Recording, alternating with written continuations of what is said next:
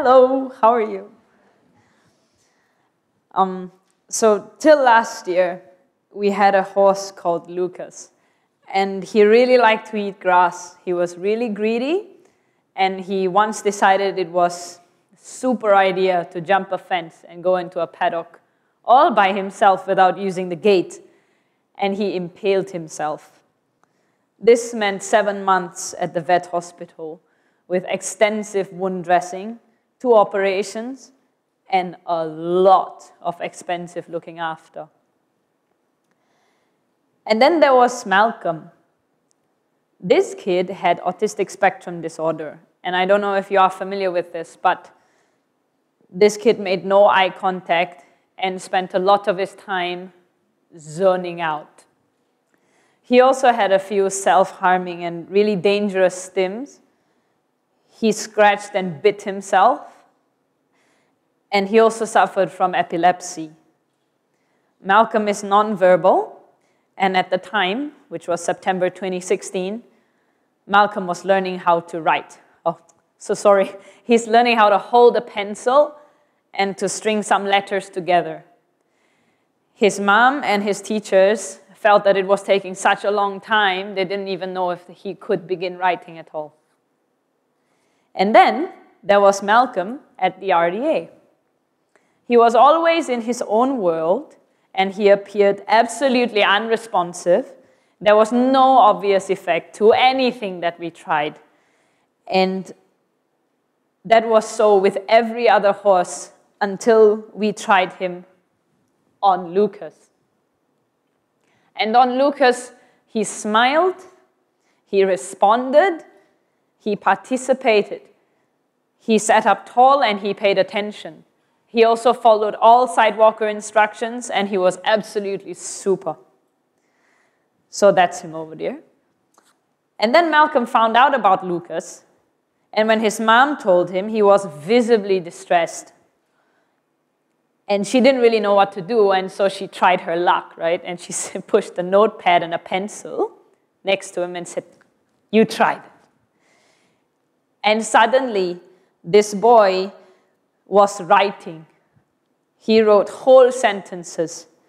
He had perfect spelling and grammar, and he wrote entire letters of comfort and encouragement to a horse that had impaled itself on a fence.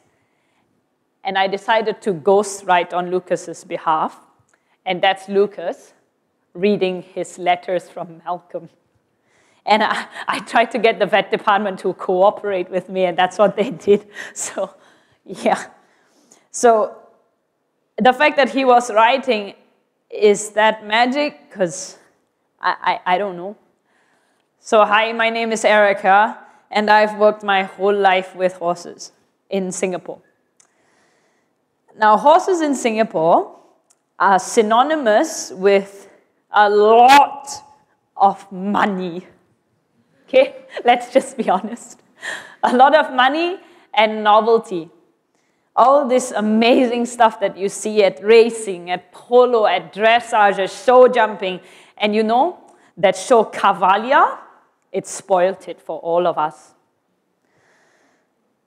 Versus what I actually do on a daily basis. I work at the Riding for the Disabled, and now my job focuses on movement. The movement of a horse for balance, improving focus, and coordination. We use movement for the disabled. Horses help people and me. Horses, for me, are a source of solace and honesty. If not, there is just no point. A lot of the time, we look at big obstacles and big stuff in front of us, and we go, I'm not afraid. I'm all right. I can do this. And then there are some days, like that day, when you look at that gigantic jump, and you go, oh my God, I am afraid. And I think I just can't. And with horses, that's okay. And with horses, it's a partnership. It's just about you two, and you just got to trust each other. And we'll work through it little bit by little bit, but we'll get through to all of it together. And if you don't, you just get back on and try again, okay? So more on trust, right? Which other animal lets you get on it and then jump over other stuff and keep you on? I don't think there's another animal let you do that, right? So in the riding school, I taught lesson after lesson after lesson. And here, I get back more than what I put in. Here, let's bear in mind that here, I pick a really flighty animal that's a prey animal that runs first and asks questions later, and I purposely put the disabled person on. I think it takes a special kind of horse. So horses are really good for you. Just saying, right? Who's got a cat or a dog? Super. And who spends a lot of time wishing they could be with their cat or dog cuddling instead of your day job, right? Okay. So you like to do this because cuddling an animal increases oxytocin levels. And oxytocin levels equals happiness. And guess what? Horses also increase oxytocin levels. They make you happy. So cuddling a horse is happiness. And so this is how horses can help people mentally and physically and emotionally. Horses can also put people in their place. I once knew this really loud guy. He was a mouth-running, joke-cracking, gangsterific dude, right? And while he was doing his dude thing, I don't know what it was also, he was looking a bit ridiculous, but he was very happy with himself. And he slid backwards next to a gigantic horse, and he landed dramatically next to a horse, almost underneath him. And I expected the biggest spook, because it was dramatic. But the horse sidestepped, and instead of stepping on him, just looked at him like, whoa, what are you doing? And this dude looked up at that big horse and was instantly humbled. Horses teach you things that you didn't know you needed to know. And horses give you freedom. Kids come through my work, and with all kinds of syndromes and disabilities, there are thousands.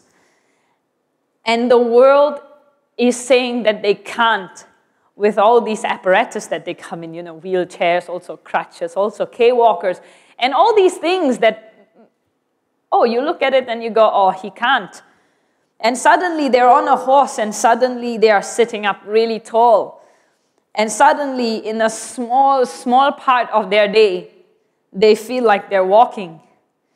And for that one moment, they are free, and that they absolutely can. And so I think it's magic, because I cannot explain it. The impact that Lucas had on Malcolm, because he was a non-verbal guy. He's learning how to hold a pencil at 15 years old.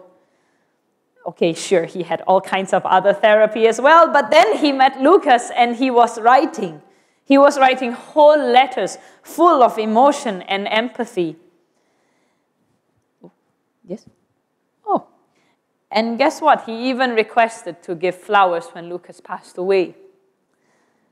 This kid did not engage previously. He wanted to give $7 whole of his Chinese New Year money to that gigantic medical bill that Lucas had incurred.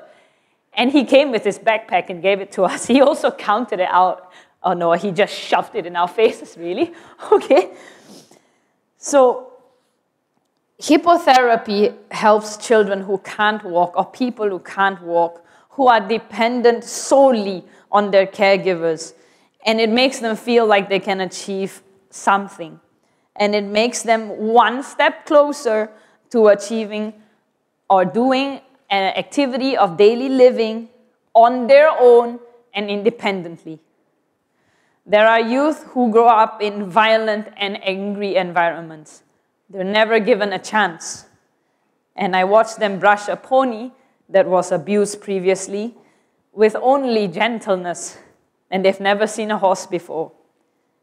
And they start to care, and they become really protective. So, no, my job is not glamorous. It's also not so pretty.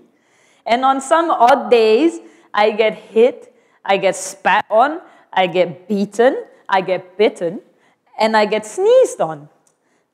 Just as long as not on the same day. It's just a bit too much, okay?